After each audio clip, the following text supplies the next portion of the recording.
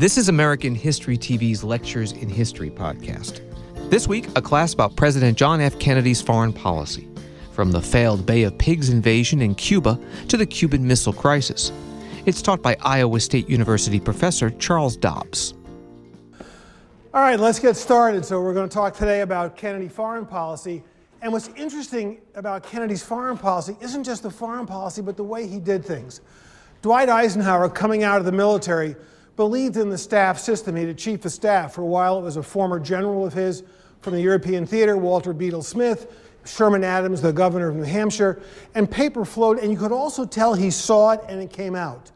When Lyndon Johnson's president, his national security advisor, would give him whatever the proposal was, and a piece of paper like a notepad piece with the numbers on it, number 1, 2, 3, 4, alternatives. Johnson would sometimes check it. Sometimes he'd check it and write a note. Sometimes he'd say, I don't like these choices, and write a different thing. Richard Nixon would write longhand answers. President Kennedy, it would typically go in. It's interesting, Kennedy's secretary was named Lincoln, and Lincoln's secretary was named Kennedy, by the way. Kind of fun. It would say, Mrs. Lincoln, would you see if the president wants to read it tonight? And you never know if he read it. He probably did, but you don't have a reaction. What historians would love to see is, yes, I agree. No, I don't. He's an idiot. She's terrific. That country, we should beat on him. Something. It's very hard to actually find Kennedy directly involved in foreign policy, other than the reminiscences of people who were in the room. And one of the things that characterizes his aides, different than the aides to other presidents, they were all incredibly good writers. In fact, several were speechwriters or historians, and they wrote wonderful accounts of him. So it's hard to get at what really happened. So he's an enigmatic figure. And it can just be tough at times trying to say what he did or what he didn't do or where he stood or where he didn't stand or whatever. Another thing is that the way he ran things, that is, you've seen the president has the Oval Office and they come in and talk and he's got various rooms sit around the table. Kennedy did things like a college bowl session that you could imagine the 20-year-old guy sitting around the table passing the bottle of wine, talking, and as they get progressively further down the bottle of wine, the talk gets a little more wilder. It was so bad that Dean Rusk will be his Secretary of State. I thought I put it up here. Dean Rusk will be his Secretary of State. He was a Rhodes Scholar from Georgia. He was an incredibly bright man, but this wasn't the way to him to conduct foreign policy, and he's actually known as the Buddha because he'd sit in meetings and not say a word because he just felt this isn't how you conduct foreign policy. And Lyndon Johnson, as vice president, in some ways was so distraught that he almost developed a drinking habit. So it's not that it's good or bad, but it's just very different. And for historians, it's just interesting to try and deal with Kennedy as president, as the nation's chief diplomat, compared to others where the records are better and people aren't so much trying to write favorable accounts and all that sort of thing. Also, when Kennedy became president, he told this story to Dean Rusk, and Dean Rusk tells this story later, so we're assuming it's true. The morning of the inauguration, usually the president-elect goes to the White House, greets the president, Mrs. President-elect greets Mrs. President, they shake hands, they eventually get in the limo, they ride up to the Capitol, and eventually go out on the portico and give the inaugural address. Eisenhower, in one of the few meetings he had with Kennedy after the election, said, I promise to support every foreign policy initiative you have, except if I read that in any way you or the administration is thinking of changing policy toward China, I will come out of retirement and lead the charge against you. So supposedly Kennedy said to Dean Rusk, his Secretary of State, as Rusk reported, Rusk reports that conversation, has Kennedy waggling at him and goes, if I read in the New York Times or the Washington Post that somebody in the State Department's thinking of changing China policy, you're fired. This doesn't matter at the moment, but when we get to Vietnam, it does, because there's a key set of documents. Was Kennedy going to withdraw troops or not? Was Johnson made a dramatic change to increase the involvement to all the ground troops, or was he following the trend line of Kennedy? And part of the evidence is that conversation where Kennedy stands on China, because the involvement in Vietnam ultimately revolves around U.S. relations with China. So anyway, so it's time for Kennedy's inaugural address. And if you listen to his inaugural address, and I brought a copy, he makes it sound like things are really desperate. That is, during the election campaign, he claimed there was a missile gap. That is, somehow the Soviet Union had far more than we did, and we were at risk. And if you don't elect a Democrat to strengthen our defense, there could be problems.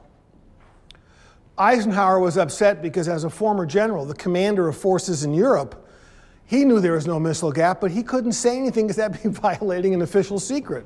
And he'd have to arrest himself, which would be kind of silly. You're under arrest. I am? Okay, here, I'll put on my handcuffs. So Kennedy says that, and then when he becomes president, after saying, greeting the president, the Chief Justice, Vice President Johnson, Vice President Nixon, President Truman showed up, whoever was there. He gets into his inaugural address, paragraph 3. Let every nation know, whether it wishes us well or ill, that we shall pay any price, bear any burden, meet any hardship, support any friend, oppose any foe, in order to assure the survival and success of liberty. Were things that bad? No, they're not. We're bigger than the next 2, maybe 3 economies in the world. Our military could beat any 2 or 3 single-handed. No. He then goes on, to those nations who would make themselves our adversaries, we offer not a pledge but a request to try and quest for peace before the dark powers of destruction unleashed by science engulf all humanity in planned or accidental self-destruction. It's a pretty combative inaugural address. You can contrast it with Richard Nixon's in 1969, when Nixon says we should never negotiate from fear, but we should never fear to negotiate, which is a much more even-keel thing. So anyway, so there's Kennedy. And then fairly early on, in talking about Kennedy, he'll announce, soon after taking office on January 20, he announces the Alliance for Progress. Kennedy's idea was if we could help Latin America build up its economy, find work for people, better schools for children, that ultimately they would choose, oh, it's basically our capitalist democratic form of government, and not be tempted with the communist system that's in place in Cuba and where, in Europe and in China. And so he announces the Alliance for Progress. And it becomes an interesting situation because what happens? Well, over the course of the Alliance for Progress, the years of Kennedy and Johnson, those 8 years, there's about $10 billion appropriated. Where does the money go, you ask? All right. It goes to pay off debt. The bulk of the money doesn't go into programs. The bulk of the money isn't even corruptly taken. It's mostly to pay back loans to banks. So to some extent, what does the American taxpayer dollars in Alliance for Progress do? Benefits banks that lent money to Latin American countries. So there isn't rather dramatic change. It's hard to say when it's over, 8 years later, what it achieved, and Richard Nixon will come up with a different plan just to get away from that because it wasn't real successful. So why does he announce it in March? Well, if one flips the page, because the next month will be the Bay of Pigs. The president of Cuba, everyone was a dictator who perhaps was in league with the mafia because they owned gambling casinos in Cuba and big American agricultural interests, particularly around sugar. And there's a guerrilla movement started by Fidel Castro, and in 1959 he achieved success. And to Eisenhower, this was an abomination, having a communist government, not just in South America, but 90 miles from Key West. Because, if you first take Key West, next it'll be New Orleans, and they'll be in Ames before you know it. It's a good thing we're cardinal and gold because we got the colors already, that kind of thing. So Eisenhower and the CIA, because he likes using the CIA, has this plan to overthrow the government in Cuba. That Cuban exiles in Miami will train them, will send them over, will provide some minimal support, is what Eisenhower wanted to do. They claimed the Cuban people were waiting for partisans to show up and help them throw off the yoke of communism. And Eisenhower plans it to take place in April '61 so that Richard Nixon, his vice president, who he hoped would win election, would have a great success 3 months after taking office. Well, of course, when Kennedy wins, Eisenhower briefs him on the plan. And Kennedy's an orthodox anti-communist. Why, sure, let's go ahead with it. As the time draws closer, Kennedy doesn't like the idea of U.S. involvement. They were going to have unmarked planes, but they're mostly B-26 and B-29 bombers, which, if you know planes, you'd identify as an American plane. And how did guerrillas get an American plane? You just can't go to Al's used plane shop and buy one on the street. And the same thing with naval ships offshore to provide some covering fire for the Cuban exiles to land. Worse than that, Kennedy going ahead with the plan, but pulling back U.S. support, assuming I could find the next right, there we go, next right page, is that newspapers printed stories of the attack ahead of time. So, for example, the New York Times printed the story, described where they were trained, where they were going to attack from, Guatemala, where the attack was going to take place, because the Cuban exiles had no sense of being secret. In World War II, as we planned for Normandy Beach attack, it's not just Operation Overlord, the attack on German-held France, it's Operation Bodyguard, because Churchill famously said, we should protect the invasion with a bodyguard of lies. Ooh. They had no security. It wasn't just that it was in the Miami Herald and the New York Times. It was also, I could find the right document, the Washington Post reported that the Soviet Union knew about it. After the Soviet Union fell, KGB experts said, we had advance word. So if the Russians knew it was coming, and if the Miami and New York newspapers published that it was coming, what did I just do there? There we go. How did I make it go away? That's kind of cool. Please come back. Yeah, I'll turn it off and turn it on. How well could the Cubans do at keeping it secret? And the answer is, of course, not very well at all. The attack will take place, 1,500 go ashore, and a couple of them knew how to turn the light on, and a couple of them didn't. I think the bulb just burned out. How cool is that? Neat. Anyway, 1,500 go ashore, and most of them are fairly quickly captured. They'll later on be ransomed for food and pharmaceuticals, but it's an absolute disaster, and the attack doesn't work. And what happens, Kennedy will take blame. The CIA director will resign. Remember, I mentioned the other day there was John Foster Dulles, who was Eisenhower's Secretary of State. His brother, Alan Foster Dulles, was the CIA head. Their sister, Eleanor Foster Dulles, was head of the policy planning staff. Alan Dulles is fired. It couldn't have worked from the get-go. But then what happens? Well, Khrushchev says he'd like to meet Kennedy. And since with Eisenhower, Khrushchev and Eisenhower meet at Camp David. Again, Walt Disney says you can't go to Disneyland. Then there's the U-2 incident, so Khrushchev walks out of the planned summit with the Western powers, that is France, Britain, and the United States, to try and solve world peace. But when Kennedy becomes president, Khrushchev says we ought to meet. And they're going to meet in Vienna. Nice neutral location to meet in Vienna. And as Kennedy reported, assuming again I could find that overhead, there we go. Kennedy called it the worst day of my life. As he drove away from the Soviet embassy with Secretary of State Dean Rusk at the second of his two-day summit, the first day was held in the American embassy in Vienna, the second day was held in the Soviet embassy, Kennedy banged his hand against the shelf in the rear window of the limo. Rusk had been shocked that Nikita Khrushchev had been so rude to Kennedy, and Rusk felt, in fact, all along that Kennedy was unprepared for Khrushchev's brutality. He was basically a Ukrainian peasant. He was coarse, he was loud, he was profane. He was big, not tall, but big, and he tried to do all that pushing around in Kennedy. And Kennedy felt that he'd been beat up. Let's see where I can find. Here we go. He meets with the New York Times chief editorialist, James Reston, and in an off-the-record session, Reston says, "How was it, the meeting with Khrushchev at Vienna?" "Worst thing in my life," said Kennedy. "He savaged me." Reston jotted in his notebook, "Not the usual bull. This is a look of a man this is how he looks when he has to tell the truth." "I've got two problems," Kennedy told Reston. "First, to figure out why he did it and in such a hostile way, and second, to figure out what we can do about it." Kennedy said Khrushchev thought anyone who was so young and so inexperienced as to get in the mess of the Bay of Pigs could see that he had no guts, so he just beat the hell out of me. I got a real problem. Well, what was the real problem after the Bay of Pigs? So they meet in Vienna.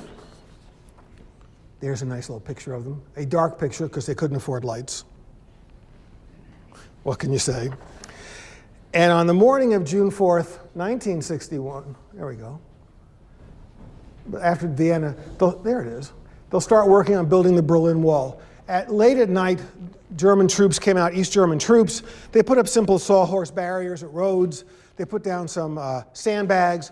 They had local militias stay there. And then in the course of the next few months, they begin building the Berlin Wall. And over the years, the Berlin Wall will get bigger and bigger and bigger until you wind up with this massive complex where they knock down all the houses and buildings to create free fire zones, guard towers in the middle, dog tracks, anti-car kinds of things. You have to run into steel posts to get across. Why do they do it? Well, all along, a great many East Germans would go to Berlin, East Berlin, and then having gone to East Berlin, they would cross the border and go into West Berlin. Then from West Berlin, they would travel to West Germany. How many? Well, a goodly percentage of all the trained East Germans. So not the bricklayers, but the engineers, the accountants, the scientists, the people that you want to train. That is, America talks about we don't have enough engineer students. We are all concerned with STEM fields, science, technology, engineering, and math. That's the ones leaving. And it's not just that they left to go to the West, it's the West German government bragged about it, which politically, in retrospect, was stupid. So they brag about all the East Germans leaving, and the East German government says to the Soviet government, we're losing our most trained people. We can't train them as fast as they're leaving. Of course, it's a comment on the quality of life in East Germany compared to the perceived quality of life in West Germany, but it doesn't help them. So they build the Berlin Wall. And for a while, it seems to be one of the worst things imaginable. And until it falls in 1989, I mean, I was sitting with a friend of mine in his basement, and we're watching TV and seeing the wall come down, and you can't believe it. And if you ever go to the Patton Armored Museum at Fort Knox, which if you're at Fort Knox, you ought to go to the Patton Armored Museum, there is Checkpoint Charlie there. Someone cut out the main US to Soviet zone crossing, and you have the concrete and the barriers, and it's something that's about, about 4 yards wide, and you could stand there at the checkpoint, have your picture taken. And there's all the graffiti on the walls and stuff, and okay, maybe you all wouldn't do it, but I did. Because it's Checkpoint Charlie, it's just the thing you do. In fact, later on, I think I mentioned, I can't remember if I mentioned, about the nickel with the microfilm inside that fell apart? And we captured, so Gary Powers gets shot down with the U-2, he's supposed to kill himself, he doesn't. The plane survives, the camera survived, the film survived, and the pilot survives. Well, earlier, in New York, they have newspaper kiosks. You'll have a little kiosk, and people sell newspapers, maybe cigars, maybe candy, magazines, and just close it up at night, and nobody broke into it because it's a little wooden thing. Well, there's a little boy selling, and this man, who obviously lived in Brooklyn, buys a newspaper for a nickel. The kid drops the nickel as the man walks away. It hits the ground, and it opens up. So imagine if you had a nickel in two pieces, and the top lifts off, and inside there's a little black object. Well, he doesn't know what it is. So being a good kid, he goes to the local police department office. There's the desk sergeant behind the high desk, and he goes, look, and shows him the two pieces in this. Well, the sergeant knows that that's not typical. So he calls his superior. Eventually, the FBI comes, and they realize it's microfilm. And they realize this guy's a spy. And once they look at the microfilm, they realize he's the chief Soviet spy in the United States, Rudolf Abel. He gets captured. He never speaks. Other than thank you for the meal, he never talks. I mean, he's someone who was so committed to his cause, he never, ever talked. Eventually, he'll be exchanged for Gary Powers at Checkpoint Charlie. So if you're my age, Checkpoint Charlie is really cool. And if you could go, it's easier to go to outside Louisville, Kentucky to Fort Knox than it is to go to Berlin to look at it if you're in this country. And then you get to see tanks. And if you're a guy, tanks are, it's tanks. The tank that's in the Indiana Jones movie where they claim it's a German tank, it's a British World War I tank, they have one there. And if you're a military history professor, they let you get into it. Or stand inside the T-34 and look out. Cool? So at any rate, so Kennedy's feeling buffeted a bit. The Bay of Pigs takes place, and he looks stupid. He meets with Khrushchev in Vienna. Khrushchev beats him up. Khrushchev builds the Berlin Wall, or the East Germans do, obviously with Russian approval and perhaps support, and it doesn't look good for the West. And so to Kennedy, it's, oh my God, this is not going well. There's some reverses elsewhere, and then will come the great crisis, which is the Cuban Missile Crisis. I was in 7th grade in Philadelphia at George Washington Junior Senior High School in the middle of the crisis. Our teacher came in the room. He pulled down the blinds, he closed the curtains, turned off the lights, and told this group of 7th graders, it was social science class, you're all gonna die. Ah! And people are screaming, I've never kissed a boy, I've never kissed a girl, we're all gonna die. And then like 3 days later, no, you won't. Oh, okay. I don't remember his name, but boy, I remember that scene.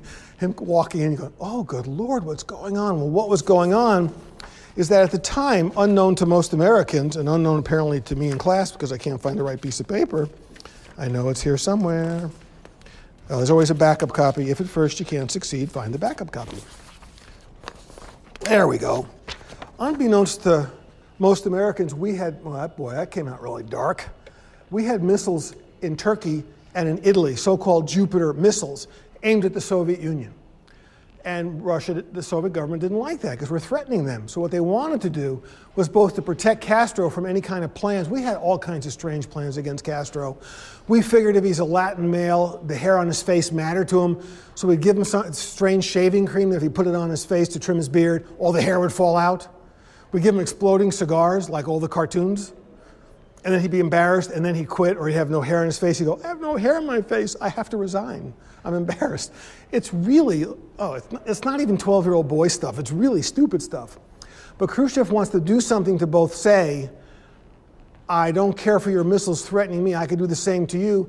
And something also to protect Castro against U.S. attack. And what he offers to do, and we understand now, somewhat against the advice of his fellow members of the Soviet leadership, the Politburo, to put offensive missiles in Cuba.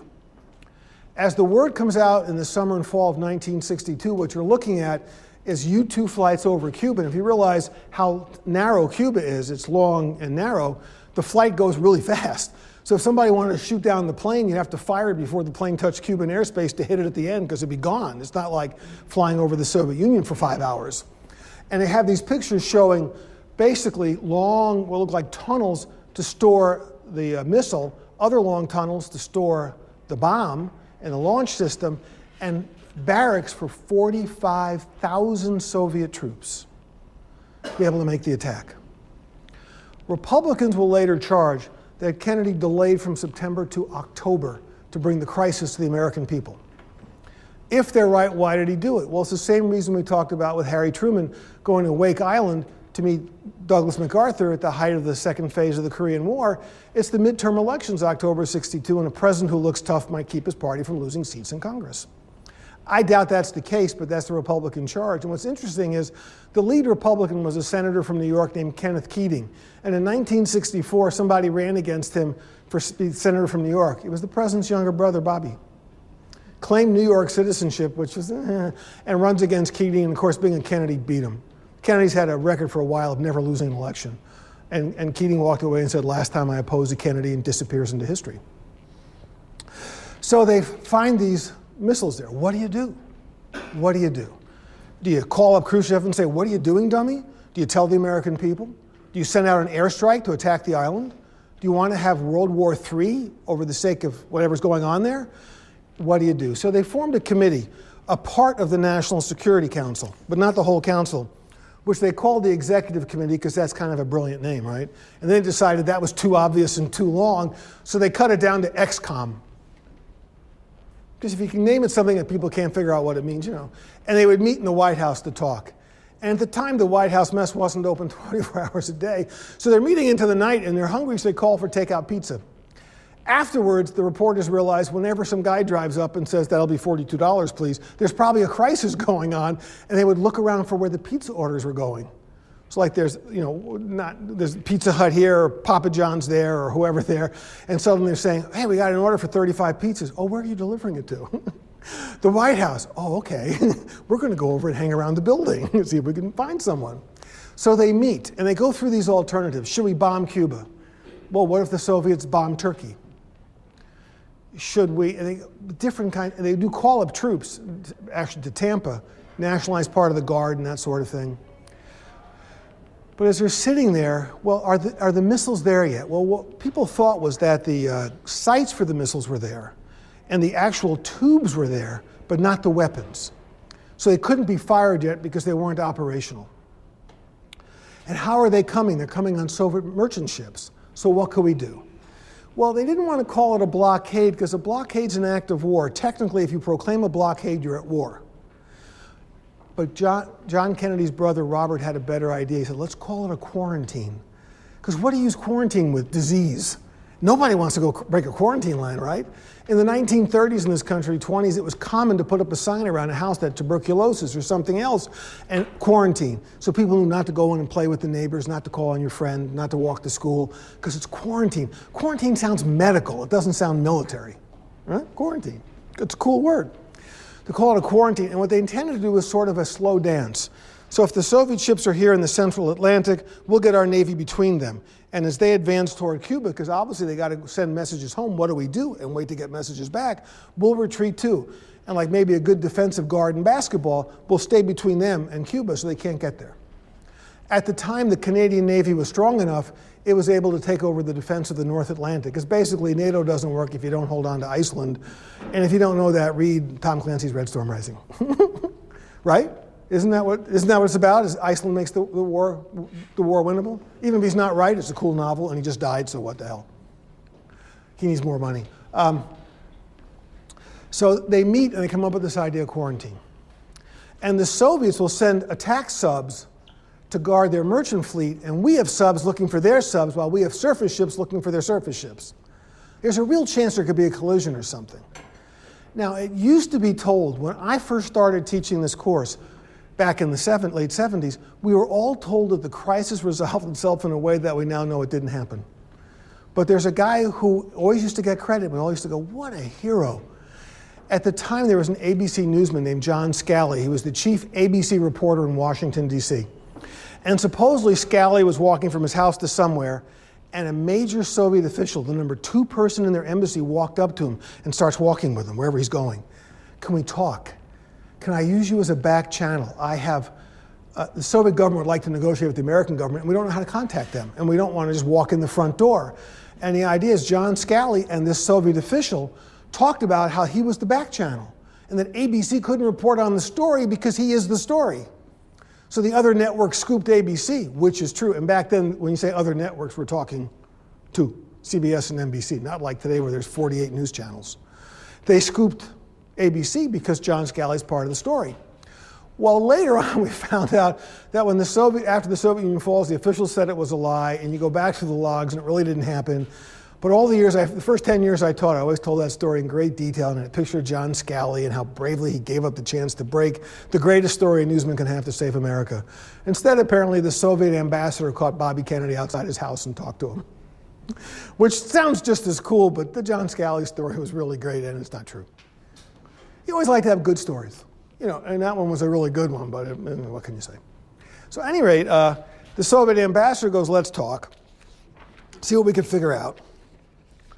And they do have conversation. And what's interesting is the story told the American people to resolve it compared to the reality of what happened. The American people were told something slightly different from what others heard. So if you're a part of the American, there we go. So one thing which I like is at the time, it's obviously a fight. And so there's editorial cartoons like this one, where if you can't see it, these are nuclear warheads. And they're arm wrestling over who will win. And we're right at the brink because we're sitting on the bomb each. And in case you don't know what kind of bomb it is, there's an H on each one because it's hydrogen, right? Because that's good for you or something. And then at the height of the crisis, the newspapers reported Kennedy orders a blockade. Now, Kennedy officially again called it a quarantine because it sounds medical, but the newspapers called it what they wanted. And you could see the big bold print and 3 lines across the top of the page in the Washington Post. And then as the crisis begins to resolve itself, from one of the great newspapers that doesn't exist anymore, but a great newspaper, the New York Herald Tribune. Well, that's not what happened. That's what we were told, but that's not what happened. We were told that Khrushchev backed down, that he agreed to ship the missiles out. There's more negotiation. The final negotiations are in October, even though it's called the Missiles of October in half the TV programs. But instead, it goes on until November. But that wasn't the deal. What Kennedy agreed to was that the Soviets would ship out the parts of the missiles they shipped, but they weren't operational yet, and in turn, we would dismantle the Jupiter missiles in Italy and Turkey. If he announced that, that's just a pretty straight-up trade, isn't it? It's not a great victory. If you think about it, because our missiles were working and their missiles were being constructed, it almost looks like we gave up more than we got. The typical end to the story told for a long time was that this is October 62, Khrushchev backs down, and what happens 2 years later, on October 15th, 64, the Soviet government announced that Nikita Khrushchev asked to retire. And unlike his predecessors, he actually was allowed to retire, and apparently he'll spend his last days feeding the pigeons in Moscow, which I gather was a fun thing to do. But growing up in New York City, it was always the old people who fed the pigeons or the ones who talked to themselves that you didn't want to sit next to. So I think the idea of feeding pigeons, you kind of go, okay, I'm not quite that old, and I talk to myself sometimes, but not all the time. And I haven't started answering myself yet, so it's okay. So this is not quite true. It's really a trade. And both Khrushchev and Kennedy are somewhat rocked by how close they came to the brink. And it's not just my 7th grade teacher who was a bit of a bozo about this, but it's just others. And what Kennedy does is he'll go to, oops, a little bit too big. He'll go to American University. He gets invited to be the commencement speaker, and American University is in Washington, D.C., so it's easy to go up.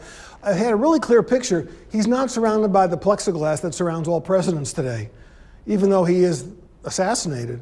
For some reason, people just didn't think he was a target the way today you worry about every president. The security is excessive. If you're at the Obama rally here on campus, they pulled down the curtains on all the windows on Central Campus when some folks in beard cheer wanted to see what was going on and raised the windows. If you look, the Secret Service went running across the big concrete sidewalk to go rush up there and suddenly see these things pulled down and them being chastised by the Secret Service. Don't you ever do that again. So Kennedy gives a speech, and in the speech he says we ought to try and stop making bigger and bigger weapons. Well, what was going on? We each were making bigger weapons, and we had above ground tests. We were poisoning the atmosphere. And where was it showing up? Well, we're blowing up the weapons. The radioactivity falls to the ground. It gets into the grass and fruit, vegetables, grains. It gets fed to cows, and it was showing up in milk. Strontium-90. One of my former colleagues at Iowa State wrote a really good book, Alan Marcus did, about that problem. I mean, he's a very good science historian, technology historian, Alan. And so it was poisoning, literally poisoning the environment. Mothers were giving their little babies this milk that was laced with radioactivity. And of course, their heating bills in winter might go down, but it probably wasn't a good thing in the long run. So Kennedy gives a speech, we should try and stop things. I joke about this other thing, but in the early 50s, Hollywood made a movie in the desert of Nevada outside Las Vegas called The Conqueror, where John Wayne played Genghis Khan. Susan Hayward played Genghis Khan's principal wife. And of course, they both looked Mongolian. They gave John Wayne little black kind of mascara lines out here, and that was supposed to make him look Mongolian. You know, 6'4", from Winterset, Iowa, and he looked Mongolian. Every principal actor in the movie, all the principal set people, cameraman, director, die from radiation poisoning. They get different kinds of cancers. Because they're all the above ground tests in Nevada, and they're out there shooting while it's going on. And it's falling on them. So Kennedy gives a speech, very famous speech in American University. Actually, you can go online and they've posted it. American University has posted the speech. So not a photograph, not pictures, but the sound. You can hear an audio file. And he said we should slow down the pace of this building bigger and bigger and bigger nuclear weapons and blowing them up, and we're poisoning ourselves. And if nothing else, we're poisoning the northern hemisphere. So the more that the Russians blow up, they're poisoning themselves, and the more we blow up, we're poisoning ourselves, and the southern hemisphere gets away with it. We should do something about it. And so what it will lead to is the Limited Nuclear Test Ban Treaty. And you have to say limited because it is limited. It did not stop nuclear tests. They go underground. And you could go online and find MPEGs of the blasts in Nevada where you'll see the ground and you hear the siren go off and suddenly the ground goes up about 6 feet and then falls back down because they blow it up in an underground chamber. Area 51. You guys aren't Area 51 freaks? Oh, man. But Area 51 is one of the things they do there. It's why they have bigger vegetables. They have tomatoes that big. So nuclear weapon work still goes on, but it's one of the first successful signs. And part of the idea is to try and stop these weapons from at least the testing of them killing us off. Part of the idea is different, depending upon who you are. The Chinese will charge the issue is not to stop the United States and the Soviet Union from testing weapons, it's to stop others. Because if Khrushchev is removed on October 15th, 1964, what happens the next day? The Chinese announce they successfully exploded a nuclear device in their northwest, Lop Nor in Xinjiang province. And how do they make the press release? They announce that the white people's hold on nuclear weapons has been broken. Because the US, British, French, and Russians had weapons. And when after that line, they said, isn't it nice now? In essence, we got one. And at that point, the door opens up, and the Israelis get one a couple of years later, and the Indians after that, and now the Pakistanis, and it's pretty much anybody with a good Gilbert chemistry physics set can go build one. But Kennedy does sign this, and it's the beginning. It becomes the beginning of efforts that lead eventually to Richard Nixon signing the SALT I Treaty, the Strategic Arms Limitation Treaty, beginning of his presidency, and trying to cut back on some of the nuclear weapons. and then the disposing of them thereafter. Now, equally interesting to me, I know you guys came to class today and you said, we just don't talk enough about tariff policy. I understand how much you like talking about the 20s, and the emergency tariff, and the Ford-Macomber tariff, and the Smoot-Hawley tariff, because who wouldn't get excited talking about tariff policy? It's just one of those things that makes a young person's blood boil, doesn't it? Okay, not. It makes an old guy get happy. Why do you say that? Well, suitable for Christmas gifts, there's this wonderful book called Trade and Security. You can guess who wrote it, can't you? It's about this. John Kennedy said, shortly after he took office, when he was sitting there with his aides in one of these sort of collegiate bull sessions, he said, more than the superpower confrontation with the Soviet Union, I fear America's balance of trade deficit. So all that we just talked about to him was less important than tariff policy, and so his excitement about it equals yours. Not working, is it? More candy? But it is true. I mean, he worried about it. Now, what's fascinating about this is, if you're to go through books written by Kennedy's advisors and key supporters in government, who all wrote well and wrote frequently, their memoirs and other accounts, if you look through everything they write about Kennedy foreign policy, they never mention Japan. There is no mention of Japan in any key book written by a Kennedy aide, which is amazing. Because who's the up-and-coming economy of the 60s? Japan. And if Kennedy said, and there's lots of witnesses to him saying it, that more than the U.S. confrontation with the Soviet Union is balance of payments and balance of trade, you would think it would show up with some specific targets in Japan, goals or activities would show up with Japan. There's a slight difference between balance of payments and balance of trade, by the way. Balance of trade is literally, we sell them a widget, they sell us a gadget, and at the end of the year you total it up. Balance of payments also includes students going abroad. So the 1,500 Chinese students here, for example, are using money from China, whether it's their families or governments, and being spent here. So that contributes to China's negative balance of trade. On the other hand, we have troops stationed abroad. We have students who go abroad. Faculty do research trips abroad. You spend money, it adds to it.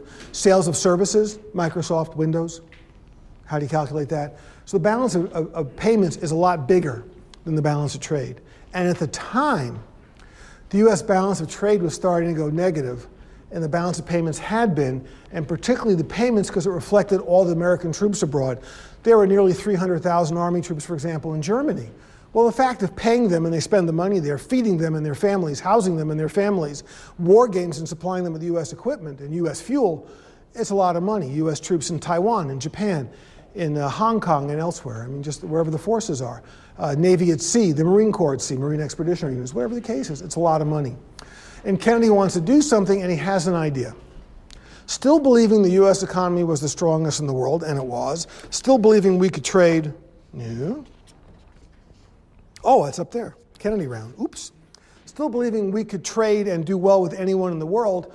What he called for was a revision of those agreements at Bretton Woods, the place in New Hampshire in 1944 where they went because the weather was nice in the summer, and they drew up things that established the international trading system after World War II. He wants to revise that, and everybody would agree to reduce tariffs. After he dies, we call it the Kennedy round, because how could you oppose it? He's dead. Where if you called it the Smith round, you go, I don't care about Mr. Smith or Mrs. Smith. Congress passes the bill, and what it said is it gave the President of the United States a 5-year window to negotiate reciprocal tariff cuts. So if France agreed to cut the tariffs on strawberries and raspberries, we'd cut the tariff on French wines, whatever. And the idea then was to encourage more trade, and more trade's more business, employs more people, makes more profits, it pays more taxes, on and on and on. 5-year window. John Kennedy dies, he's assassinated in Dallas, and Lyndon Johnson becomes president, and when there's a secure passage with enough countries that it met the requirements of the Congressional Act, so it wouldn't just go out of season, the day before it expired. They had a 5-year window. He took 4 years, 364 days into 1967. Made it by a day. And that story, I know, it excites you as much as me. Trade and Security, Cambridge Press. Sorry. It's actually a nice book, but it's got British type, so it's got funny size because it's A4 paper kind of stuff. It isn't the same size as ours because it's meters or millimeters or centimeters or some meter thingy, and not inches or part inches. So at any rate, Kennedy spent a lot of time on that. Johnson will spend a lot of time on it. It doesn't really work in the end, and it'll work so badly for several reasons. One, as we expand the effort in Vietnam, Johnson's economists go to him and say, would you tell us how you're planning on spending for the Vietnam War? And Johnson told him a story. Because he wanted to have his domestic spending, and if he told them what he intended to spend for the war effort, they would say you have to cut something or raise taxes. And most presidents don't win re-election raising taxes, and most presidents don't win re-election saying, I'm going to send hundreds of thousands of your sons off to fight. So Johnson didn't tell him. So he wound up spending billions that weren't accounted for. It adds to the balance of payments deficit. Much of the food the GIs and Marines ate in Vietnam was locally purchased. The Philippines, Thailand, it's money being spent out, which is a minor point of military spending, but it boosted their economies, hurts ours. And the other thing is no one accounted for the rise of Japan. In 1977, Honda had the second year of the Honda Accord. Toyota was still making the Corolla, but it was rear-wheel drive. And Chevy came out with the Vega, promising this would be the car to take them on, and it rusted out within months. And Ford came out with the Pinto, and if you hit it from the back, it blew up. Because the gas tank was placed in a way that if you hit it, you hit the gas tank, then the gas spilled onto hot parts of the car, and that ignited, and then you died. So suddenly Japan takes over. First it's little Sony radios, and then it becomes Leica cameras, and becomes film, becomes super ships, the cargo containers, eventually cars and just about everything else. So it doesn't work in the end, and we'll lead Richard Nixon when we get to, there we go. When we get to August 15th, 1971, to announce a series of measures to help the US economy, which the Japanese conclude, and correctly so, it's mostly aimed at them. And in fact, the phrase enters the Japanese language, Nikosona Shaku, the Nixon shocks, because it's really aimed at them. But we'll get to that later, because again, I know how tariff policy, I think that's why everybody took the course, was that description in the course catalog. Tariff policy, we're going to concentrate on that this semester, and it excited everyone.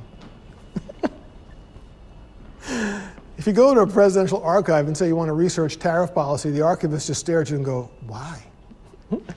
You're the first one. At the Johnson Library years ago, because the book came out in, I think, 2010, so it must have been like 2008, I was there, and the Treasury archivist said, no one ever looks at these records. Well, I'd like to, because I want to look at tariff policy. No one ever looks at them. Well, then I'm the first. She said, well, maybe there's a reason. I said, maybe they just don't want to. Maybe I get a book. And she just brought me box after box. You're the first person to look at it besides me. Okay. Click, click, click, take pictures.